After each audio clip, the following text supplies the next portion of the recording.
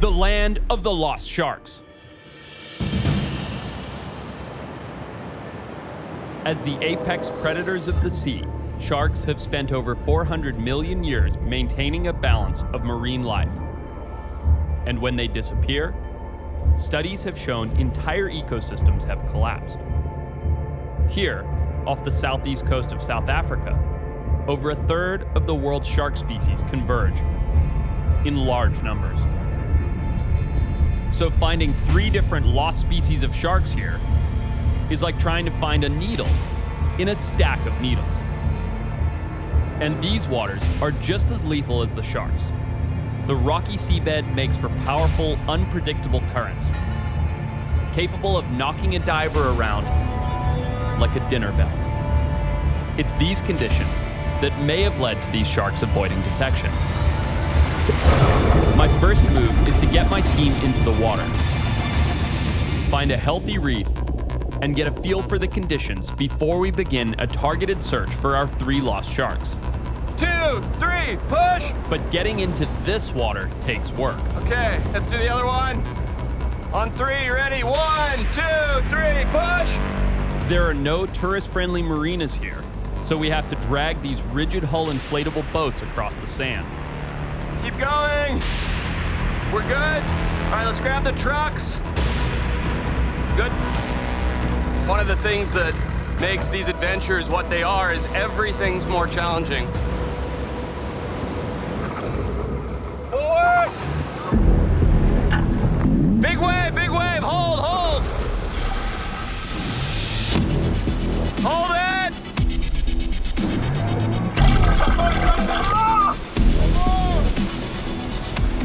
We're in, we're in, we're in.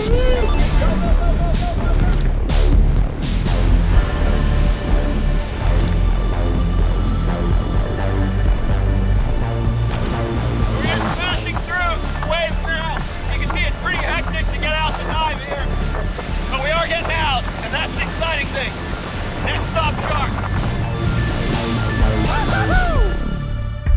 All 3 lost sharks were last seen in these waters, so I'm eager to get a look beneath the surface. We've been trying to find something to give us a dive site. It's taken a while, but as we got out here, whoa, big shark right there, oceanic white tip.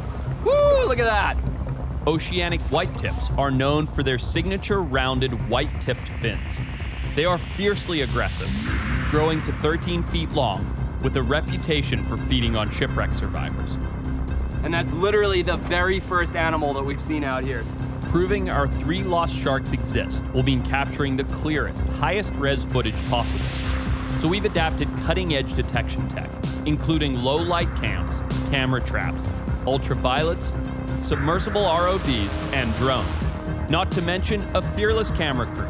Mitch Long, Mark Romanoff, and Johnny Harrington have had my back for years. That's how we warm up for every dive. We've located a reef. They're ideal for sharks since they provide food, shelter, and protection. On 3, on 3. 1, 2, 3,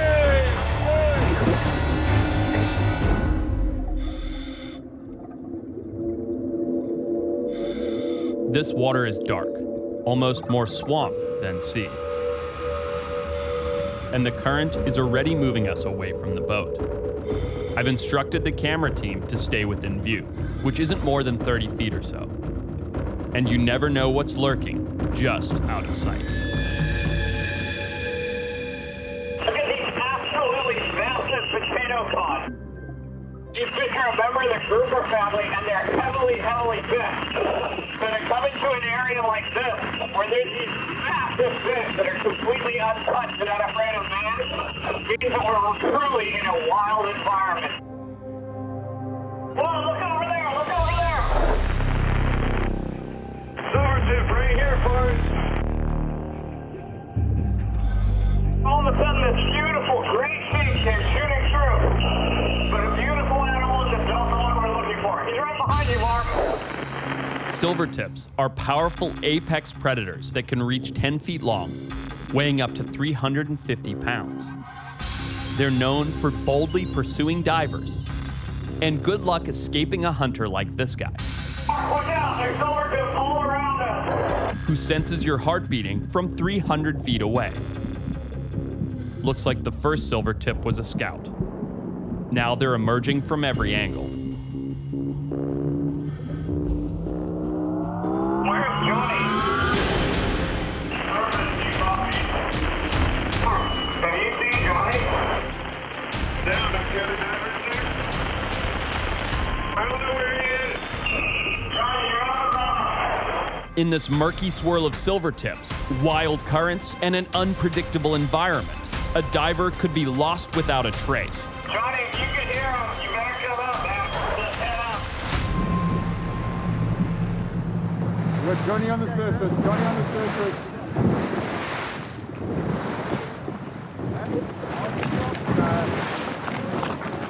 All right? It's just dicey. Yeah. Thankfully, Johnny is okay, but it's a blunt reminder that we're in one of the most challenging dive zones in the world. Dude, it was ripping down there. It was ripping. So we just came up from our first dive, and honestly, it was a bit of a letdown. We had a little bit of a scare where we lost our cameraman, Johnny, for a bit, and it's just because the viz is so bad.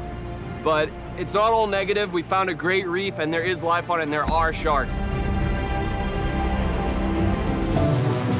Now I need to pinpoint the perfect habitat to search for one of our lost sharks. The northern area of the Lost Coast is this wild region where an ocean upwelling mixes with the continental shelf. It's kind of this washing machine of habitats. And in this area, there is a high diversity of species, including lost sharks like the white-tip weasel shark. The white-tips in the Hemigalidae family are otherwise known as weasel sharks. And all weasel sharks prefer shallow coastal waters. The only known specimen of the white-tip weasel shark was captured in 1984, right here in Cozy Bay. They're unique from almost any other shark due to the single black tip on the second dorsal fin, while the other fins all have white tips, similar to its shark cousins. I'm gonna pepper this entire ocean area with baited cameras. We're gonna make the world's first free-floating bruvs. Bruvs are baited remote underwater video devices that we are crafting out of PVC pipe with GPS locators. I'm hoping to monitor a variety of depths. Plus, I'm gonna anchor a few bruvs on the reef itself. So we found a reef offshore, and it's a high spot that comes up, so this is our best bet to cover all odds. And so here we go. This is the first one going in with our newfangled bruv design. We're deploying more than 30 floater bruvs, and they're already getting some action. Now that all the floater bruvs are deployed, time to dive down and mount the anchor bruvs. 3, 2, 1, go!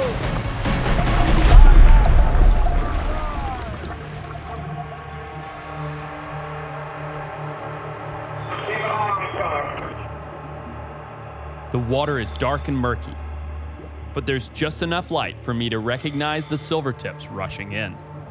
These silvertips are completely swarming around us. They're in a pack mentality, and they're completely frenzied up. This powerful current is pulling all of us right into them. They can come from below, beside, or on top of you. And in this low visibility, they're feeling particularly cocky and confident. These little guys aren't going to take your arm, but in large numbers, they can start to become a threat. We're surrounded, and with no visuals on the reef yet, we've got to drop deeper and deeper. Something's off. Our diver alarms are ringing like crazy. The bottom is deeper than my dive profile. We've dropped more than 40 feet beyond our target depth. Any deeper, and our mixed air turns toxic. So we just hit the bottom of the reef, and the first thing I've got to do is deploy the deep water bruvs. And look who just showed up for dinner. Got big, spicy bull shark right over there.